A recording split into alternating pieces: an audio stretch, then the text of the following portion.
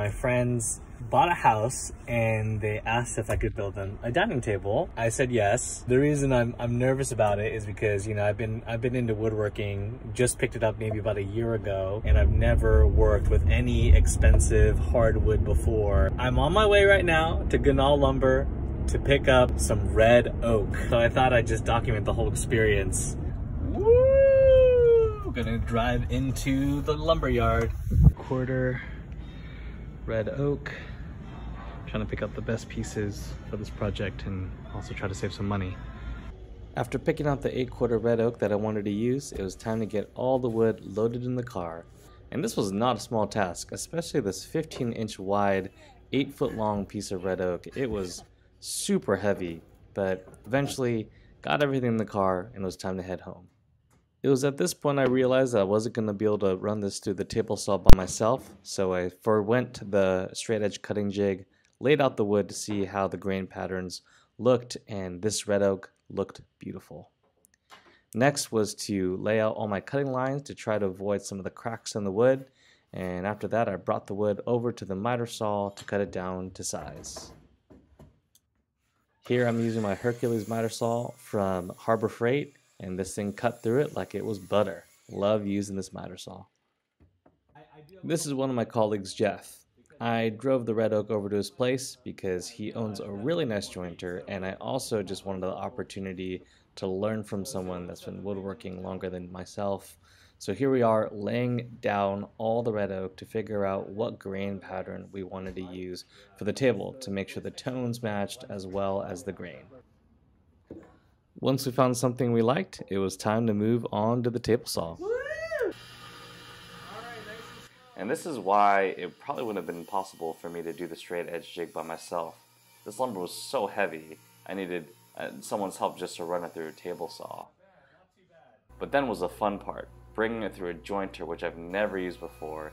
And it was so satisfying to see that piece of lumber go all the way through, knowing it had become a perfect edge at the end. When I brought the wood back to my workshop, I noticed that when I laid it out, there's a bow and a couple pieces of the lumber that created this little bump. And so the plan is to get some scrap 2x4s to make some cawls using some packing tape and hopefully clamp it up during the glue up so it can get this bow right out. Once all the cawls were made, it was the moment of truth. Time to test out if this was actually going to get this bow out of the wood.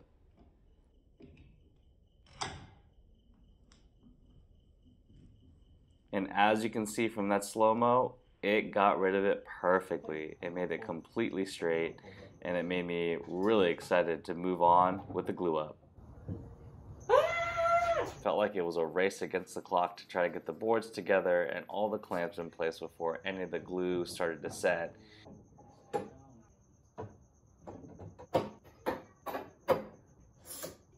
Alright, gonna let that dry overnight.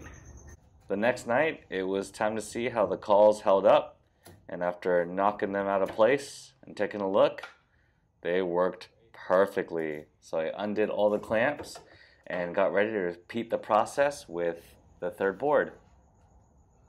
After getting the boards glued up, I had to move these 3 pieces that were glued together, and I probably should have waited for someone because it was so heavy, and the pipes were giving me a ton of difficulty.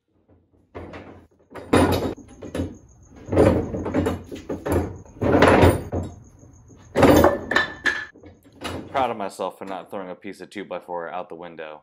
Eventually, got through it. It was time to glue up these 2 boards together.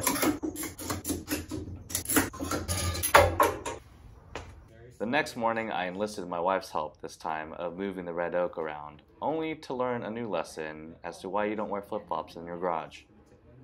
Ah, that fell on my foot!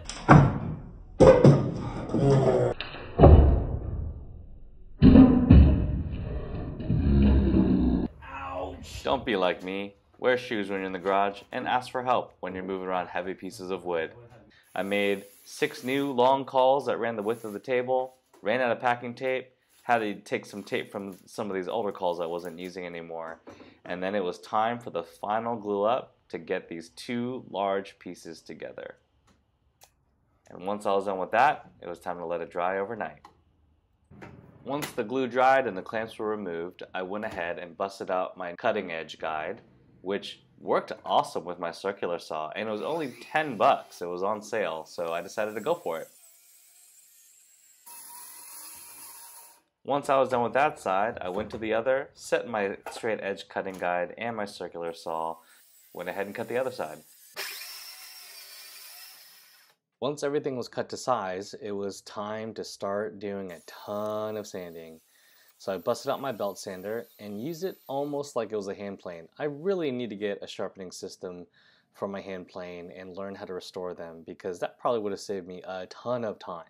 I probably sanded maybe a 1/16 of an inch in certain places, which made the belt sander super helpful, but man, it was a lot of sanding. Once I felt like I had everything pretty level, I put the belt sander away and busted out the random orbit sander, and then it was time for more sanding, and more sanding, and more sanding.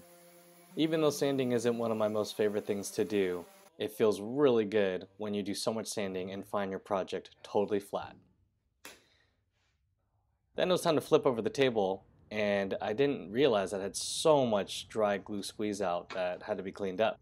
So I took a dull chisel and started to clean up all the dry glue squeeze out in between the joints, and then I sanded the whole thing down just like the top. Once I was done with that, it was time to cut the table down to the right width. This thing was starting to look more like a table. Something that I didn't record is that I took the sander to round off the edges of the table, and I took a round over bit to the bottom. Then I got too impatient to wait for someone to help me with the table, so I decided to flip it by myself, which felt a little crazy. Oh no. Why can't my arms be longer? This vice. After getting the table flipped over, it was time to take a round over bit with my router all the way around the top. I think it's time I invested in dust collection. I don't know. What do you think? Once I was done with the router, I went ahead and grabbed some sandpaper to sand around the perimeter of the table. I didn't want to use the sander in case I dipped the sander at an angle and chipped a piece of the edge out. That would have been a huge bummer. But went ahead and did that around the table, and then it was time to get some epoxy ready to fill in the holes in the table. So here I'm just using some 5-minute epoxy with some black dye that I got from Amazon. And I just cut open a plastic cup that I had in the garage, made a quick stir stick, and it was time to mix the epoxy with the dye together and start filling in these holes. The reason I'm using black dye for this project is because this table is going to be stained a classic gray. So I figured that it would have a better finish to it rather than using clear epoxy and having the holes look more apparent. Once I filled in all the holes in the tabletop with the black epoxy, it was time to let it set and get ready to sand with 80 grit, 120 grit, 220 grit, wipe everything down with a tack cloth, and get ready to stain and finish it.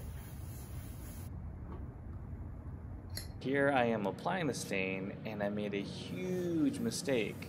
This is supposed to be classic gray, but because I didn't give the can a good stir before using it, all the gray pigments were at the bottom of the can, and it came out completely natural, which it actually looks really beautiful, but I wanted to make sure that my friends got the color that they wanted.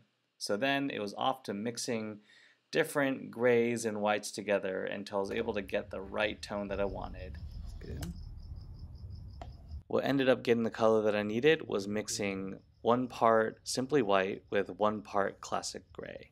Once I got the right color combo, it was time to stir my stain and pour it onto the table so I could finish staining this table before applying finish.